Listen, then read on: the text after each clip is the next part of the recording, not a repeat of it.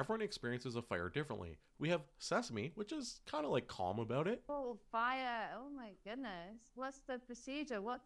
What's the procedure? Oh, there's a fire. Then we have ElevenLabs. Oh, fire. Oh my goodness. What's the procedure? Slightly more urgency in their voice.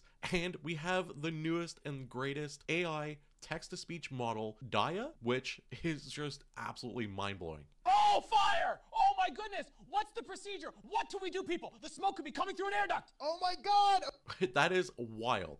And by the end of this video, you will know exactly how to access this, how to install it locally, and not only install it locally, you're going to learn how to install any AI software locally with ease. If you don't have the hardware, don't worry. I'm going to show you how to access it through the web as well. Before we jump into that, I just want to show you a couple of other examples because it is really cool. So if you go on this website, and I will have all the links in the description below you will need, you can see different usage. So they have an input script. It does characters. So we have the first person, speaker 1, speaker 2, and it goes back and forth. So we can actually see a comparison of ElevenLabs and Sesame, two of the other most popular models, and we can do a comparison. So Dia is an open weights text to dialogue model. You get full control over scripts and voices. Wow, amazing. Try it now. wow, amazing, and they laugh. So by comparison, Amazing. Haha.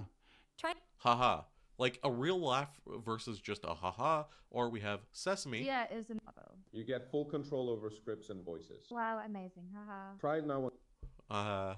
So you can tell the difference. This is a much better model in terms of making voices. So they had the fun examples. That was the one I just showed you. And they have some other ones. His palms are sweaty, knees weak, arms are heavy. There's vomit on his sweater already. Mom's spaghetti. Before I show you how to access this and use it, don't forget to click the subscribe button. I cover the latest and greatest AI every single day, so you can stay up to date with the latest trends. It's completely free, so click the subscribe, help me out. Let's continue. Now, the easiest way to access this is through Hugging Face, and I'll have the link in the description below. You can have your input text here, so you can do speaker 1, speaker 2, speaker 1, speaker 2, and you can fill out a little dialogue that you want them to say.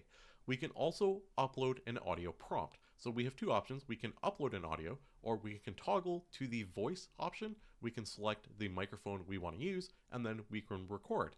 We also have generation parameters, and you can see all the different tokens and everything else that you can set. So we can set a scale, a temperature. I like that they actually put what each one is. So it's like, how random do you want it to be?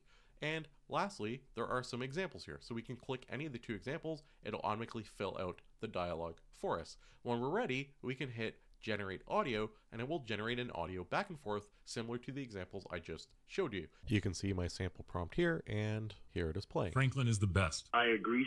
I have to play around with the settings a little bit more, but that's my first attempt. That is to run through the web. If you want to install this locally, you need a pretty decent GPU. I believe they request at least 10 gigabytes of VRAM. So with that out of the way, if you want to install locally, and if you've ever been to a GitHub, you know that sometimes the instructions that they give you is pretty hard and confusing.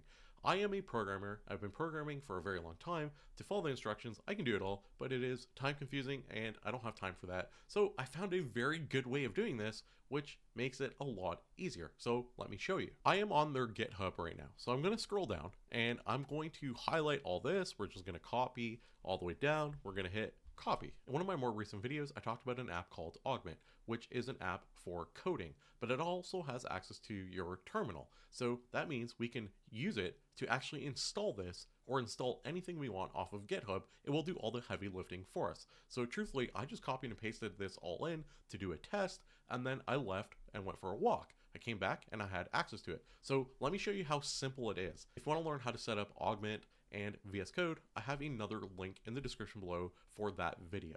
We're on VSCode now. We have a folder called voice. There's nothing in it. We're going to hit augment. We're going to make sure our agent auto is selected, and we're going to literally just paste in everything we got off of the GitHub.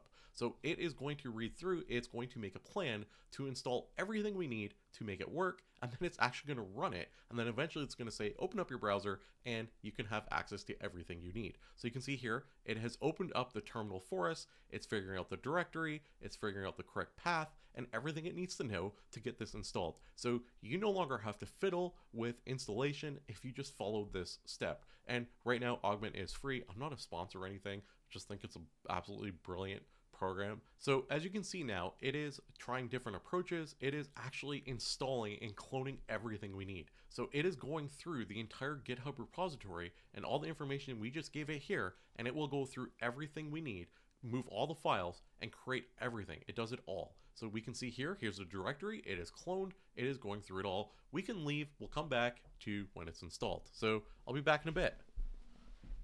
So I left, went and grabbed dinner, and I came back to this where it went through every step in the terminal. You can see everything is done. It started the application, so it is running on my local host. So here it is on my local host, which is basically identical to the one you have on Hugging Face. So if you have a NVIDIA graphics card, you can actually get this running locally.